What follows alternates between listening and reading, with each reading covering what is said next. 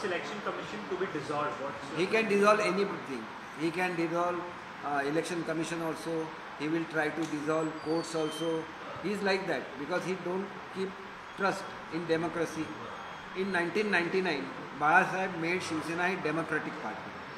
In 2018, Uddhav Saheb dissolved everything and he took all the rights that the ordinary Shivsenik had in his own hand, which is undemocratic, and I think it was not registered with the election commission also. So it is totally illegal. So now we are also told that 2018 amendment is undemocratic and it is to be amended. So that process will make it a democratic party.